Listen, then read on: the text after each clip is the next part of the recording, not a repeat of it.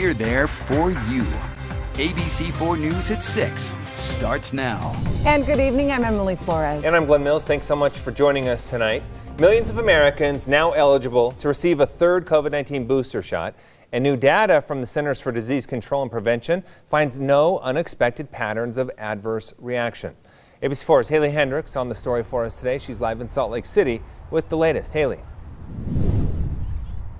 Well, Glenn, people are reporting their third dose symptoms to the CDC, and many of these symptoms people say are similar to what they experienced after getting the second shot.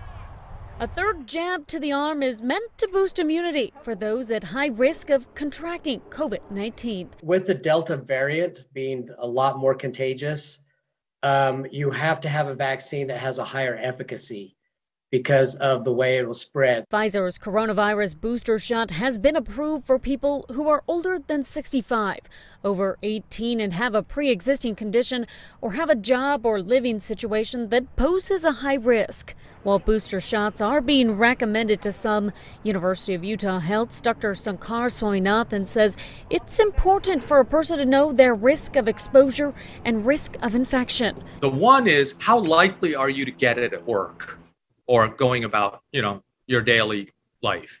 The second is, if you do get infected, how dangerous is it for you?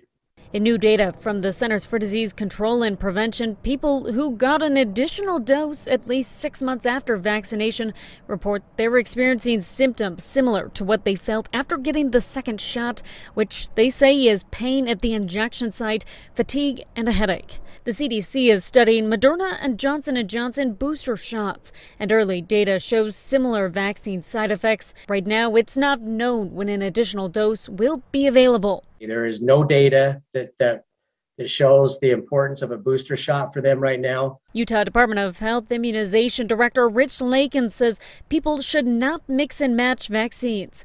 While the booster shot is being recommended to boost immunity, Lakin says being fully vaccinated is better than not. We stress that you need to get, if you have not been vaccinated, get your first one.